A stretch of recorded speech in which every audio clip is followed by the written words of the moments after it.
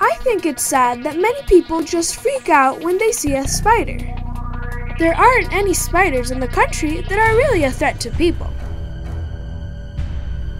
Spiders are very important predators in nature. Tarantulas are the largest spiders, and one common species is the orange-kneed tarantula. Even spiders have their problems, and one serious problem is this tarantula hawk, a wasp that attacks a tarantula and stings it into a coma. Then it drags it down a hole and lays its eggs inside the tarantula that's still in a coma. This zebra tarantula, like all spiders, changes its skin when it's time to get bigger.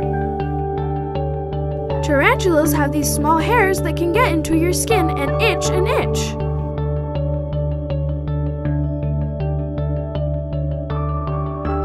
Out with the old and in with the new.